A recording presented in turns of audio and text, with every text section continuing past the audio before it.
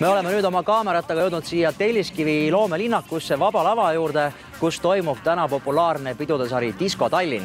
Ja peaesinejaks on siin house-muusika legend Louie Vega.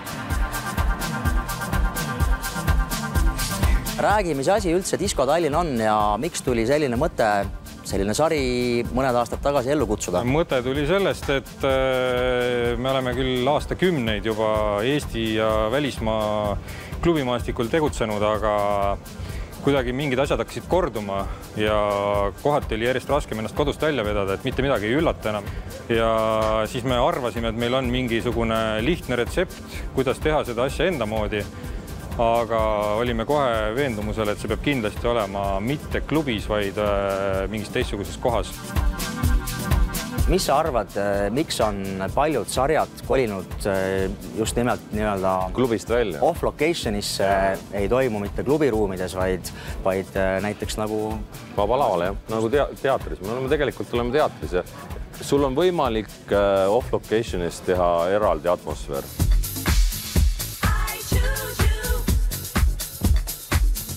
No, Louie Vega on kindlasti house-muusika austajatele, ma pakun sellises jumaluse staatuses või seisuses, et kui raske sellise kaliibriga artisti siia Eestisse üldse on esinema saada? Ega raske ei ole. Eestis on põhiline takistus see, et meil on küll hästi paljude erinevate muusikastiilide kuulajaid, aga need ringkonnad on väiksed, mis tingib selle, et ka raha, mille eest midagi teha, on vähe ja põhiline ongi see, et tasud on väga kõrged ja kui kunagi tehti veel erinevusi sellest, et me oleme siin väikses ja on veidi vaeses Eestis ja aga on hästi huvitav ja ilus koht, et siis osad tegid nagu järeleandmised, tulevad ja vaatavad, teevad mingisuguse sõbra hinna, siis täna koheldakse meid täpselt samamoodi nagu Ibizat või Londonit või mingit superklubi Ameerikas ja just nagu selle tõttu ongi keeruline neid inimesi siia saada. Aga siin Disco Tallinnas me oleme kasutanud hästi palju aastate jooksul tekkinud isiklikke suhteid ja Louie seebitamine käis tegelikult umbes 2 aastat. The last time I was in Estonia was about 13 years ago, I think. We had a great time.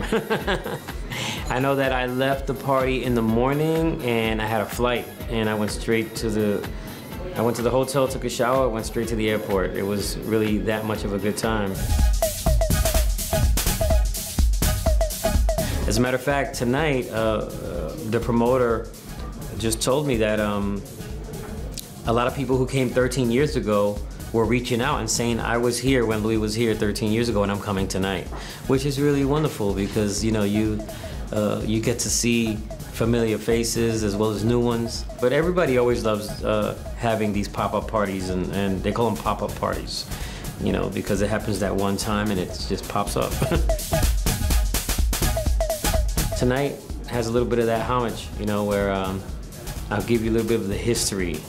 I call it more like history lessons because I've been around music for a really long time, so I can really tell wonderful stories with the music. I just take you on that trip. I just feed off the audience. And, I learned that growing up in New York City and playing in New York City. It's gotten much bigger now. It's not just DJing, it's producing, it's songwriting, it's performing with my band and conducting a full 11-piece orchestra. You know what I mean? It goes to those levels. It's creating music for Cirque du Soleil. It's, Grammys. It's gone beyond anywhere I would ever believe it could be. I've been nominated 7 times for a Grammy, and I won once for a remix of, it was best remix of Curtis Mayfield's song called Superfly. Ooh, Superfly.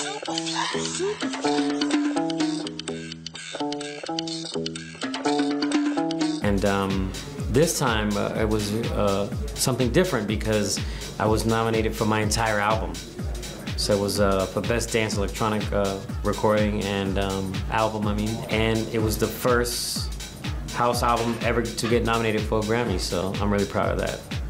I think I've done just about all you could do with house music. I really brought in a lot of culture, a lot of rhythms, a lot of styles of music.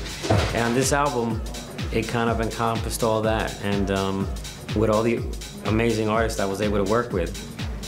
For me, it never gets boring, and I love DJing. I have a Wednesday night in New York that I've been doing for 12 years now. It's called Roots NYC, and we also have radio shows now. So, you know, success is not about money, it's not about the fame. It really is, for me, that I was able to create something that changed people's lives. And I think that my music really affected a lot of people, a lot of generations of people. With the music that we created in the 90s, it's really wonderful now to see that we're influencing a lot of the young generation today. Just about 6 to 8 months ago or something like that, I got a call, and it was from Kanye West's lawyers, and they're like, hey, you know, we're calling because Kanye West sampled your records and 2 of your songs, and he wants to, you know, clear them and all that, you know, and he's got a song called Fade Out, and it's really wonderful to see that we can influence even the hip-hop scene now. So house music now is in everybody's ears, and a lot of the young generation today are very influenced by our sound, and so I think that it's a wonderful thing where things are today. I mean, it's almost like our music has gone full cycle, and it's come around again.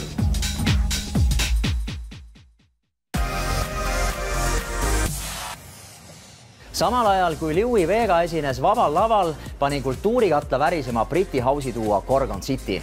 Nendega kohtute pärast pausi.